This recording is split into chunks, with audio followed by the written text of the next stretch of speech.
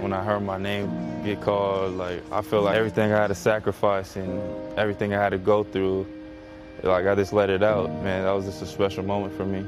It was a viral moment from this year's NBA draft that lit up social media. People across the globe watching MarJon Beauchamp's dream become a reality.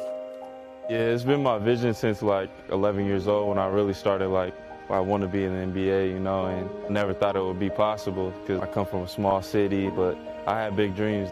Now MarJon is one of only 2 current NBA players of Native American descent. It's a long way from his start in Yakima, Washington, a small city known for agriculture and wineries. MarJon's family struggled to find opportunities. Throughout my high school years, I had to move around a lot. Me and my dad weren't stable, and he was working a job where he didn't really get much hours. There was one point where we had to stay in our car for a couple days. It was pretty tough for us because we didn't have much. Looking back at it, I feel like it taught me really just be thankful. Seeing how my dad did everything he could to keep me in the right place and keep me in the right position to pursue my dreams. Despite a decade of hard work on and off the court, there were setbacks. The pandemic made it difficult for the high school graduate to get the attention of NBA scouts. That was probably the lowest part of my life, where I had to go back and to square one and just start over. I was starting to lose love for the game because I had no opportunities. I was experiencing a lot of depression and anxiety and trauma, no faith and no hope. MarJon's life turned around with one call to his grandmother. I reached out to her and she told me I'm here for a purpose.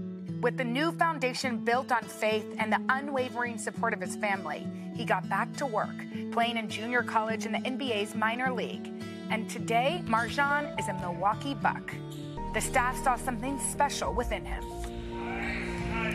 MarJon is super humble. I think he has a great joy and kind of zest for life. Comes in with a smile every single day. He's just got this big caring heart. He still wants to give back, and he wants to make sure that he kind of connects with the community here in Milwaukee, and he's just a giver. As a young player at home in Yakima, he didn't see anyone in the league who looked like him. Not having someone to look up to, I didn't really have confidence in myself, to really make it. Which is exactly why MarJon makes time to visit members of the First Nations Studies program, which serves local Milwaukee public schools with concentrations of students with Native American background.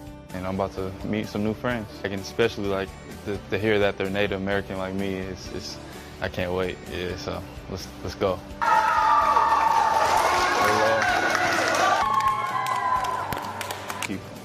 I appreciate that. Appreciate it, my man.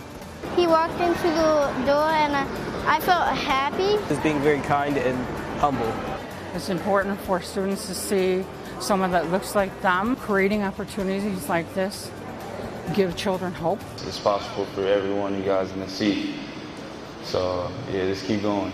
It makes me feel happy that I get to inspire others. There was a lot of up and downs through my journey, but everything I've been through, I felt like it prepared me for this moment.